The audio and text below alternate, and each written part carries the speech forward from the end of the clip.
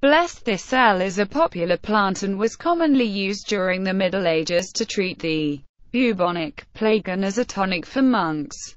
Blessed thistle is prepared as a tea and used for loss of appetite and indigestion, and to treat colds, cough, fever, bacterial infections and diarrhea. Blessed thistle is thought to be a galactagogue, taken to help increase breast milk production. Blessed thistle can help prevent or at the very least slow down bleeding due to its astringent-like qualities. Because of these properties, blessed thistle is used to create natural remedies for skin ulcers and boils.